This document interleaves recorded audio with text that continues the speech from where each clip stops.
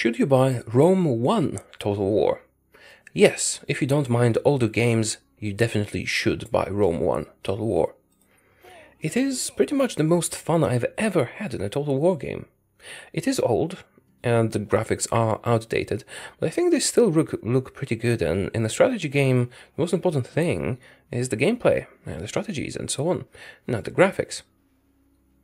Still, I think they look pretty decent. Also, the game is very historically accurate, well, at least compared to other games.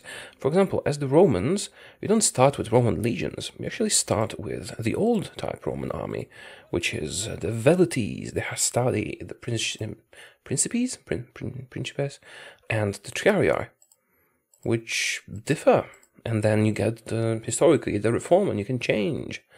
I have prepared a quick custom battle to show you some types of units. Oh, we're about to get attacked by Carthaginian war elephants. Let's let them run into our troops. We'll see how that goes. Yeah, I'm not going to prepare for this. This is a custom battle with tons and tons of enemies. Our archers are already firing. And here come the elephants. Oh, they didn't charge because of the building. Doesn't this look cool?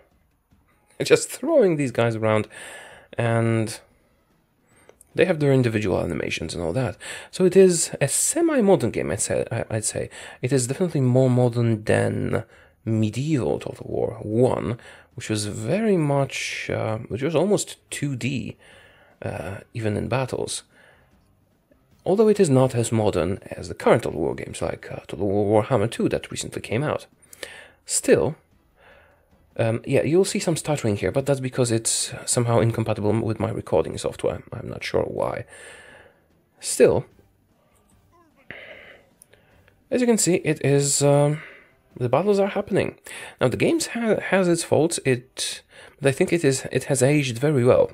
Let's use these incendiary pigs on the enemy elephants, even though they're running away. Let's use these maybe we shouldn't use these warhounds. Let's shoot this onager, because I want to see it shoot a flaming missile. Anyway. Yeah, there's animal cruelty because of incendiary pigs. I'm not sure how historically accurate that is. But in general, yeah, I'm speeding this up. This is going to be stuttering a little bit more. Still not sure why that happens with my recording software. Okay, but let's get back to the topic at hand. The battles are fun. And the game is simple to learn, but not so simple to master, which I think is great. Because in the newer Total War games, you kind of have to figure quite a lot of stuff out. Let's go to the campaign map so I can show you one more thing. Also, it's very thematic. The music is wonderful, and the voice acting is pretty good. Yeah, I really, really like this game's music. As for the campaign, it is simpler. Let's just continue a campaign I was playing. Well, it was the Greek cities. Must have been a while ago. Yeah, so the campaign is much simpler to manage than the newer Total War games, because there's less stuff to figure out. Hear the music. That's pretty nice, isn't it? So, it's much easier to figure out. The building browser is simpler, and there is no province system, it's just city by city. And that seems simple, but optimizing your build is not that simple. Because, for example, you'll have to build quite a lot of buildings to actually get the units you want. And as for the units, there's two things I think the old Total War games like Rome 1 do much better than the newer Total War games like Warhammer Total War, for example. And that is unit replenishment. I think this decision was made to make the player's life easier, but it dumbed the game down a bit, because in here, for example, I can only recruit my best units in the city I've built up properly. I can't just conquer a city and recruit Spartans there, which is just as it is in, the games, the other newer Total War games. But in the newer Total War games, you can just build an amazingly powerful army.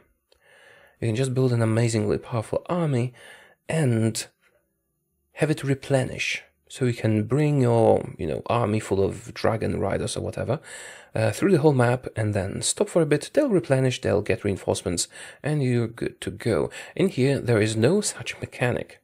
So you have to pay attention to losses and to preventing losses in combat. You have to play a little bit defensively because even if you win, if you lose too many troops, you will lose your momentum in your campaign.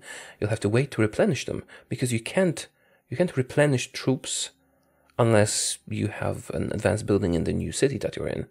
For example, if I were to build super advanced troops in Sparta, like armored hoplites, this is an early in the campaign, so we don't have Spartan troops yet. Then I couldn't replenish them on the way. I'd have to save them up or start replacing them with more basic units or mercenaries. Like here, this army, I can't click it out. This army mostly has militia because that's all that I could recruit here. And I think that adds a strategic layer to your planning. So even though the settlement management and the army management systems are theoretically more simple, the strategy that you have to, follow and devise and follow might be a bit more complicated. Another thing is, basically, the AI is not that great in this game, but you can just increase the difficulty if it's too easy for you. There's one more thing I want to tell you about. I can't attack. In the more modern Total War games like Warhammer 2, which I've been playing recently, all your units just magically get ladders and they can climb on the walls, which makes walls virtually useless. Here I actually have to spend a turn preparing the siege. If I don't have siege weapons with me, and holding siege weapons with me slows down my army on the campaign map. So again, another strategic decision to make. Okay, I think we should move on to conclusions. Basically, if you don't mind an older game, although I think it holds up well, even though it's an older one, I think the graphics aren't worse than Civ 5 or Civ 6, that aren't that much worse. And do graphics really matter that much in a strategy game? So if you don't mind older games, and maybe a more simple premise and management rules, then this is a great game to have. The basic price is $10, or your original equivalent.